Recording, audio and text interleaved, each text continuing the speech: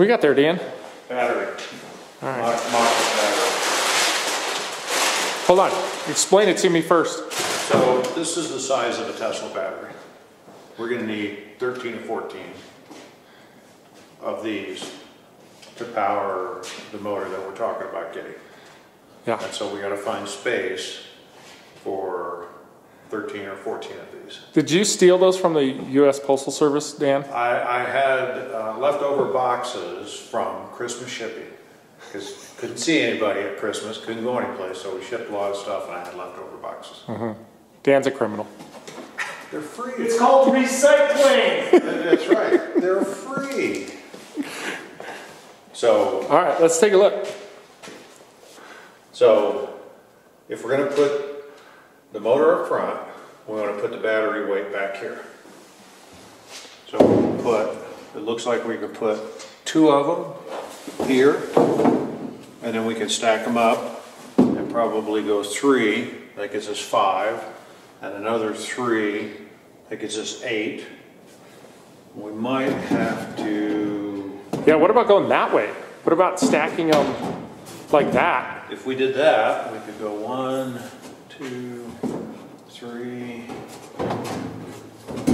4, 5, 6, 7, 8. We could get 8 in the fuel tank. And how much do they weigh each? I've got to go look it up. I think 37 pounds. 37 pounds times 8. That's 370 pounds. Behind the rear wheel. We go 10. We put another one say, up here on top, or stack 2 more this way on top. That's 370 pounds in the rear. And we need to try to get a couple up over the axle to manage the weight. So we could probably go 2 up there. If we delete the rear seat, we could go where the seat was and build a box where the seat was. We could. And get some weight in front of the axle. We could. And that's what, even though these are mock-up sizes of the battery, it doesn't, the box is going to have to be a little bit bigger because we need wires going into it, we need cooling going into it, and all of that's got to be factored into the size of the box. And we're going to need at least a couple of inches of the box size on either end. Do these fit this way?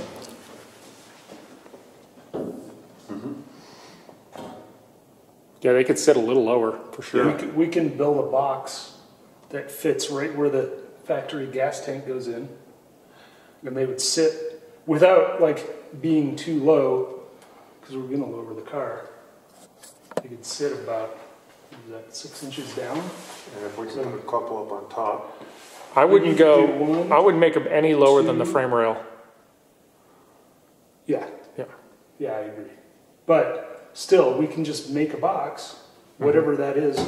What is that? It's just pretty much where that bottom of that tray sat.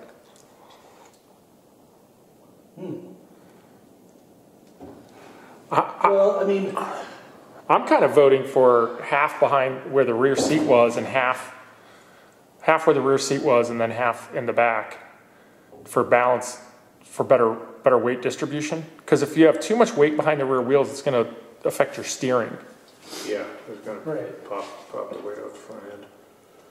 And we could put a couple of them, maybe 4 up front. Up front. You said how many total do we need? How many do we need? 13 minimum, 14 maximum for the most part. So 14. Can they sit? I would go 14. Can they sit flat or vertical? 4 or 5 here. Don't forget, we could cut out that sheet metal back there and make as big a box as we need to make. Well, and you could put, if you put them this way, you could do 3 there on top of the axle. Yeah.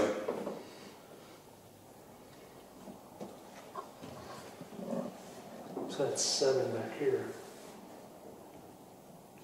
Well, and then you could also do. You could offset one, a couple. But that's putting a lot of weight behind the. And the higher you go, the worse your performance because you're increasing your center of weight. Yeah. So we want them low as possible and somewhat balance the weight 50-50, right? did a fact check. 58 pounds. 58 pounds 58 pounds of battery. each. Each. Okay, so do some math, Dan. What's 60 times 14? 812 pounds. So 812 pounds, and what's the weight of the motor? Gotta look. It was like, it was, I put it over here. Big motor.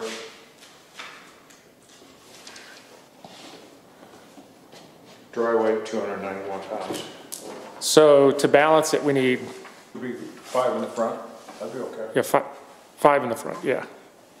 And 9 in the back. so these are gonna be, these are deleted, Yeah. so.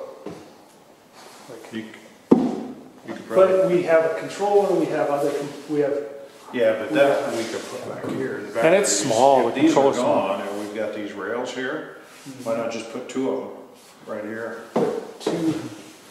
What 2 on about, either side. what about putting two like that? Like a Hemi? Yeah. After we have these shock towers out, You could also go here, probably do 3, get you right up over the center of the axle. I kinda like doing like two, and then we could probably fit a couple in front. Right there.